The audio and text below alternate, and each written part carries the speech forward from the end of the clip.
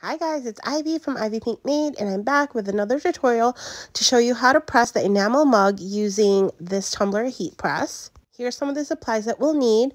We'll need a tumbler heat press machine.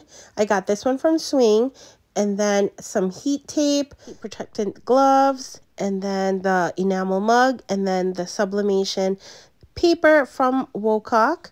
From our last video, I showed you how to use the Epson EcoTank 2760 with the Wocock sublimation ink and print it out. So now our design is ready and we're ready to put it on the enamel mug. So the first thing that we're going to do is wipe the mug down with alcohol, and then afterwards we're going to take the print and use the heat tape and flip it over.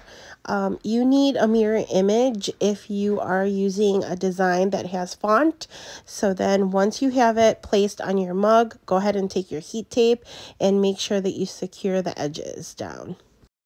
A heat tape is really important with sublimation, and it's definitely a tool that you must have because it protects the image from moving around when you press it, and also from the ink from getting out.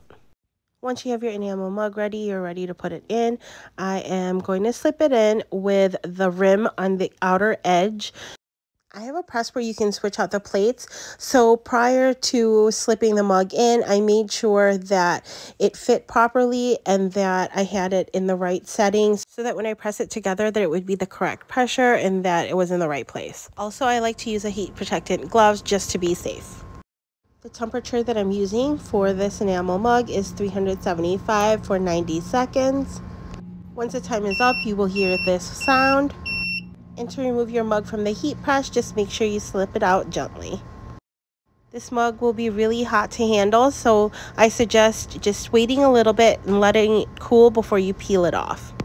Here's a little tip that I like to do is take a quick sneak peek to make sure that my image, all the color is good and that nothing needs to be repressed, because if everything looks good and nothing needs to be repressed again, then you're good to go. Just go ahead and start peeling off the image gently.